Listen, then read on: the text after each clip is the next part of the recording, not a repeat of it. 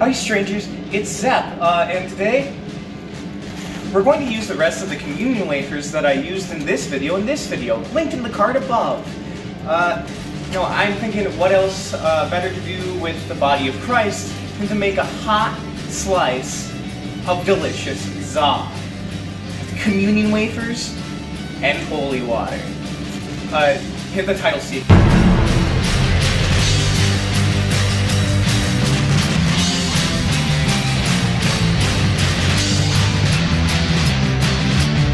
Communion wafers, the godly snack. We eat them, it's the body of our Lord and Savior, Jesus Christ. So, pizza, it's made of flour. We need flour. Luckily, this is unleavened flour and water for the most part, blessed by Big J. So we're going to need to dry out these and crush them into a flour-like substance in order to facilitate the dry ingredient of our dough. So I have this oven set to its lowest setting, and we're going to try to put this in without spilling any communion wafers. Leave them in for half an hour, and see if they dry out. Since they're mostly dry already and like just suck out all moisture in your mouth, as you can see in the videos in the card, I don't see this taking that long. So we'll just like cut to that. Wrong way, buddy. Okay, so we've had these in for about 30-45 minutes now. I think they're pretty bone dry to crush up into flour, so we're going to carefully try to move them out of the oven. And we're going to cancel this, stop baking that, and let's see how well they crush up. Oh, that's nice. That's nice. I just realized I have my mask on and I'm going to have to blur it in post, but nice. Thank you. Alright, so we're going to have to crush up all of this. We'll cut to it.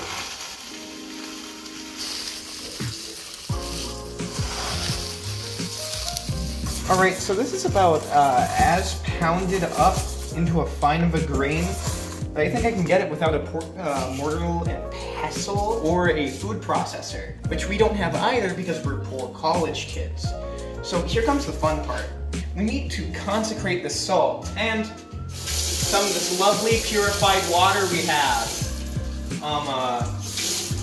in order to make holy water, because you need less water and consecrated salt to make that. And the benefit of having consecrated salt is that we can also use it to season our pizza and sauce, making it holy as well. That's how it works. I'm sorry to tell you that. That's just facts of Jesus. Thanks, Big J.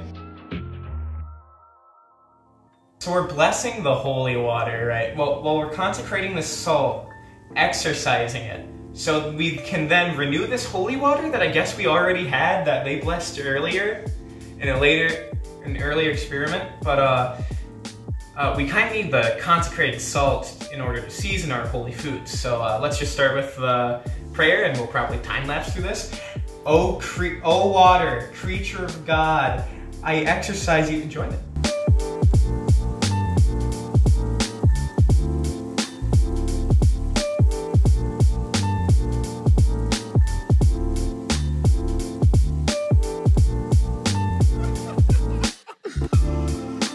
Through our Lord Jesus Christ, thy Son, who lives and reigns in thee in the unity of the Holy Spirit, God, forever and ever.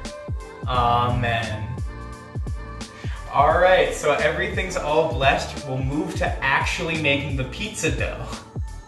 We can cut now. Alright, it's pizza making time. So first, we're going to take this 1/4 cup of water, holy water. Make sure it's holy. Going to sprinkle a cross of the consecrated salt in it. We're going to very carefully dump it into our communion wafer flour. And just for good measure, add in some more salt. We're going to add a bit of yeast. We should probably have an exact amount on that. That's too much, but it doesn't matter. So we're going to start mixing it up. Hey, I just realized I need sugar for this. Can someone grab sugar? Alright, so we're going to also need just a little bit of sugar to make it brown in the oven at home oven temperatures. if this will brown at all. So this is a bit gelatinous for what I want because the grain is just so thick because we crushed it up. We did not like mill it. So we're going to keep on adding water until it's finely dissolved. And then we're going to bless some flour and mix it in until it works. That's cooking. That's science. So we'll cut to that. As it turns out, if it's not finely milled, flour doesn't work as flour. So we're going to have to cut it with real flour, which I hope, you know, like mixed in with the blood of Christ and stuff, or the body of Christ rather, should work out to make a pretty holy pizza. Maybe not entirely holy, but it's just like, I don't know. It's kind of like a Theseus's ship kind of thing. If you keep on adding to the body of Christ, is it still the body of Christ? Because we're kind of forming like a flesh mecca around the body of Christ. Kind of like they do an Attack on Titan or whatever. I don't know. I haven't watched that show. I just know that like they form like a human meat suit around the main character. I know that's like his power. So I'm realizing that I probably should have floured my fingies before doing this. But, you know, sacrifices get made in the heat of passion. Gooky. This is ooky gooky, kind of slimy. So we're going to need to dap in some olive oil. Because once again, I've forgotten to add an ingredient. So let's just take one of these. Toss in a nice glug. I think there's a seal thing on the... Oh, cracked open. Yeah, just a nice little glug of olive oil. I'll do the same to my hands in order to facilitate no stickies, and continue kneading this until it's a fine, consistent texture. I hope this works. All right, so we gotta mix this up. We gotta get this into a nice consistency before we start really making pizza and letting it rise, making our sauce and what have you. So we're seeing how fast we can do this, patting it out, kind of flipping it, kind of punching it into itself. You know, the huge. Let's get a little more olive oil on our hands, just to facilitate no stickies. All right, let's dance, baby. So what we want to do is, until we can stretch it out and there will be a gossamer thin window that light will leak through. Right now, you can kind of tell it's pulling apart. We don't want that. We want the gluten to form it. The gluten will form like stretchy little particles in it, like chains in it. That'll make it stretchy. And that's what we want out of the pizza, is real stretchiness.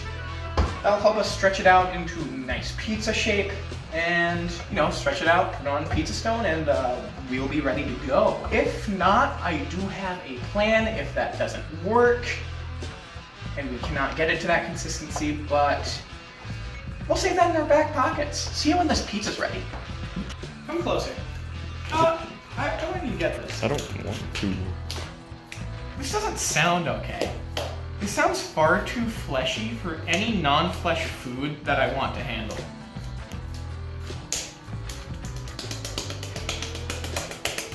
I'll cut there. So we're going to liberally coat this in some oil. Kind of form this into a shaggy little ball.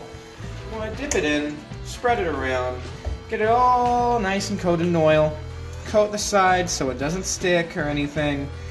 We're going to let it rise for about, probably 2 hours. Actually, it might be better if we let it rise for a day. Oh, hey, it's been 18 hours. We had to let the dough rise. That's what was in my back pocket. You see, by letting the dough rise for like 18 hours, we've allowed it to hydrate all the flour to form the gluten. And by rising, it basically kneaded itself in a way, so we don't actually have to get it to that consistency that I was describing before, because it got itself to that consistency. Also, we were all far too tired to handle a 500-degree oven, and we would have burned ourselves. It was past midnight. So... Okay, so here's our solution for having a pizza stone. You see, the purpose of a pizza stone, or a pizza steel, which I prefer, is that it holds a lot of heat at once, so it can just shoot it up into the pizza to cook it really, really fast, which in most cases, if you like your pizza in a specific way, is what you want to do. Pizza stones are really expensive, and I don't know why. Because they're stones. So we did this instead. These are some quarry tiles unglazed from Menards. The guy who we bought them from was very confused when we told him it was for pizza, but it works. They can hold enough heat. They're basically kind of like a terracotta pot, which can hold up a lot of heat. But here's the problem. There's that, like, crease, there's that cross, and I'm really afraid that the pizza could get caught in that. As funny as it would be to have like a cross on the bottom of the pizza, because love you, Big J, I also don't want the pizza to be stuck in there at 500 degrees and start on fire. So we're having a compromise. So I think we can put the pizza on a cookie sheet. If we put the cookie sheet on there, since it's made of metal, it should transfer the heat well enough. So thanks. I'm really hoping this works. And as an extra measure for keeping heat, we're going to use one of these on top to form like a little convection oven. So it is extra hot. Unless if this oven has a convection feature, in which case we won't do that. So, let's see.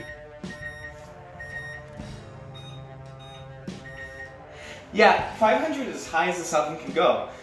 Which should tell you what we're working with here. So we'll just start that, and we'll leave it to preheat with the stones inside for 1 full hour.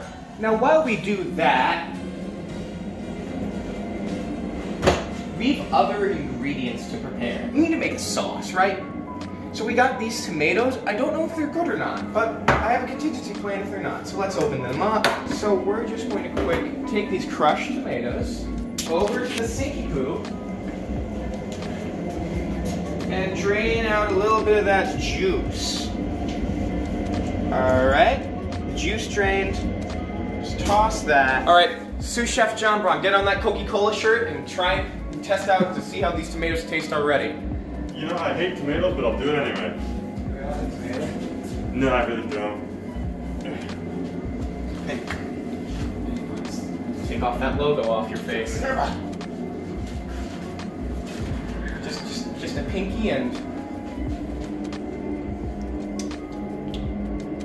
That's a spicy meatball. What do you think it needs?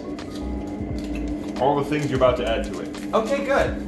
Alright, so we'll toss in some crushed red pepper flakes that we stole from the Godfathers downstairs. Probably like a glug of olive oil, maybe. That'll probably be good. Some pepper, garlic. It's a pizza sauce, probably. You see, there's two sides of pizza sauces. You know, just kind of leaving the tomatoes and stuff and adding a bit of pinch of salt. And then there's, you know, adding stuff. I'm personally a proponent of the adding stuff school because I can't find good tomatoes. Let's add a bit of the consecrated salt, oregano, and basil. That's pretty pizza-y to me. Probably just due to the pizzas that I've had in the past and that I grew up with. It's that very pizza spice. Actually, it's an herb because it's a plant, right? I don't know. Words are just made-up constructs. And let's throw in just a little bit of Parmesan. Let's stir that all up. I got you this goddamn whisk just for this purpose, and you're using my spatula. Fine, I'll use a whisk. Oh, I'm mixing it with a whisk. You happy? You happy? I'm elated that you're actually using the tool that I provided for you. Alright, Jingo Jongo. Let's go back to you. But let's get another taste.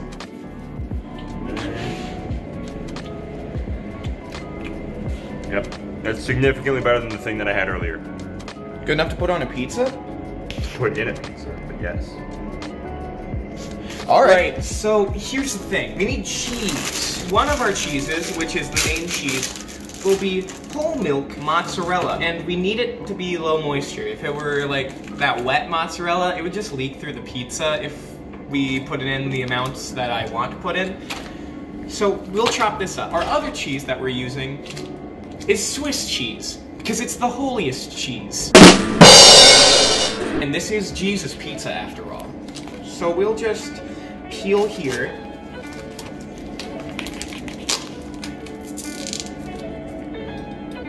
This is a very sharp knife. It's pretty dangerous. See, you could have peeled them like it's on the directions of the... No, that's stupid. We'll chop this up first on this convenient unused trash bag. Boy, you want kind of big chunks. Because if they're too small of chunks, then they'll melt too fast and squeeze out all of the grease onto the pizza. It'll be gross and orange.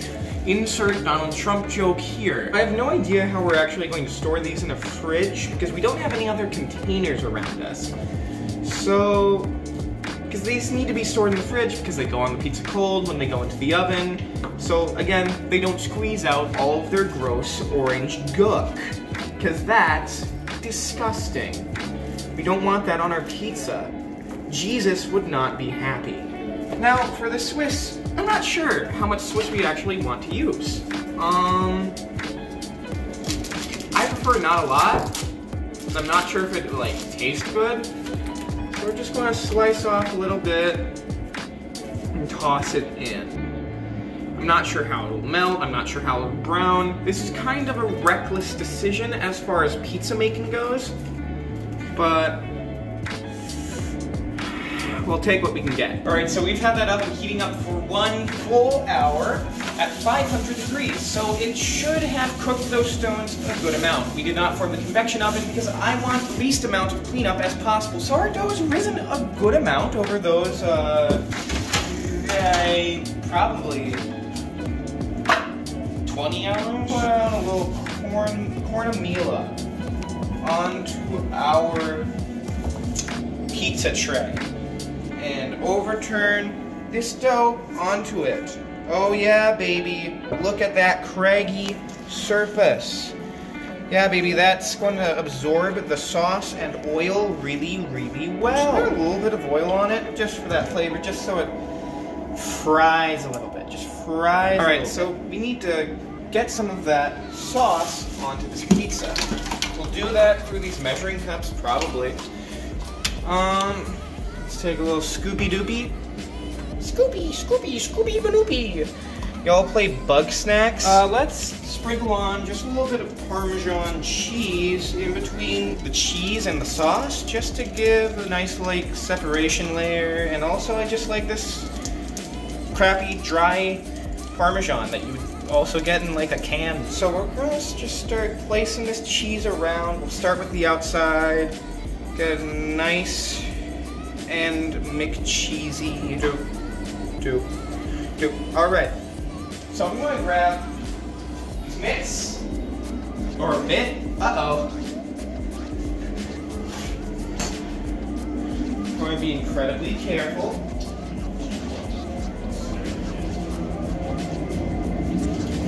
I'm going to grab it. Ooh, that's very hot. That's hot as balls. Oh yeah, it started to fry as soon as it touched, so hopefully this doesn't take that long. Alright, here comes the really dangerous part. So we're going to grab it.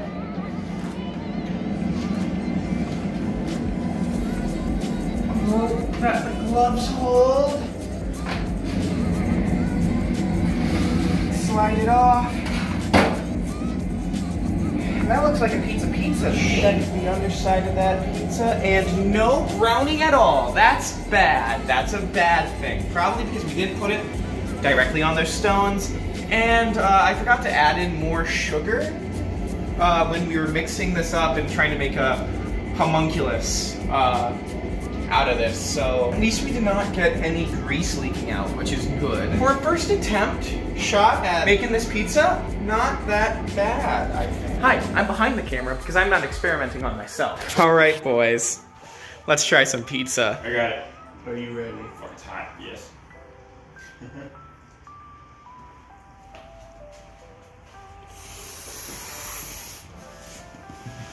All right, how is it, boys? Tastes like the Holy Spirit. It's also pretty good. I enjoy it. God himself gave us this pizza. Yeah. Yes. Holy water, consecrated salt, communion wafers to make this pizza.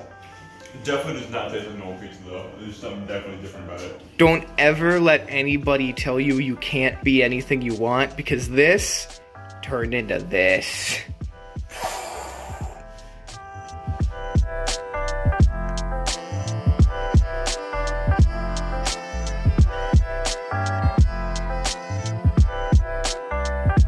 Hey, Day, how's the za? Pretty damn good. Happy.